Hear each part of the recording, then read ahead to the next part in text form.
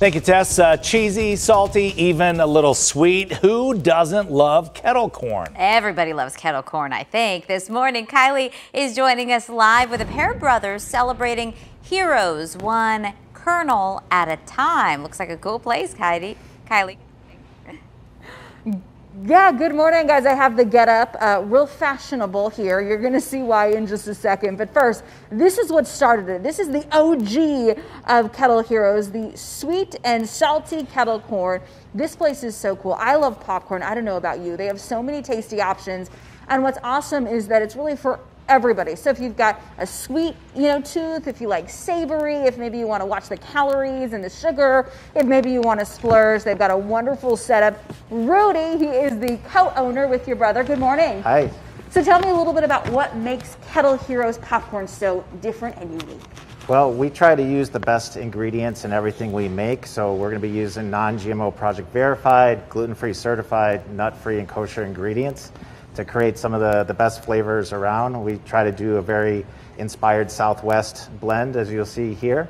And we focus our energies on trying to do better in the community. So everything that we're selling, we're giving back to support local causes, in particular the Pat Tillman Foundation. So if you buy a bag like this at Fry's or Sprouts, some of your money is going to go back to Pat Tillman. Before we take a look at the really cool production part, what's your favorite flavor on this table? I like one of our newest flavors, the Porcini Truffle Cheddar. It's a very big umami blast that you'll get in every bite.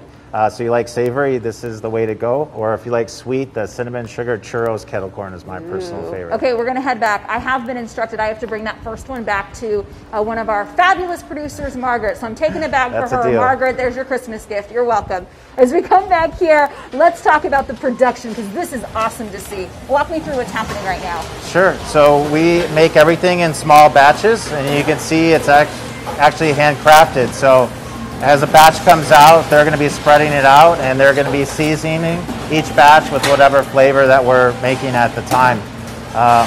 Once it cools down enough so that we can touch it, we move it over to our conveyor belt over there, where it's going to be gone up into our weigh filling machine, where it'll be weighed out and dropped into the bags and sealed. What flavors are you doing right now? This is the Candy Cane Kettle Corn. This is one of our holiday specials as we gear up for the holiday season.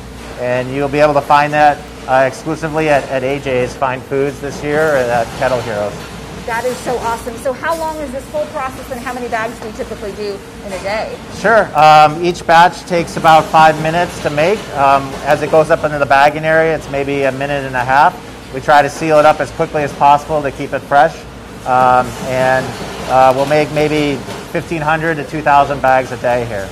This has been fun to see. Thank you so much, Rudy. Love to get behind the scenes. So if you see this, guys, at the store, now you know how it's made. And again, your money goes back to charity, which is awesome. So it looks like I've got some bags to pick up for my coworkers. So I'm going to do that, and I'll have some food coming your way shortly.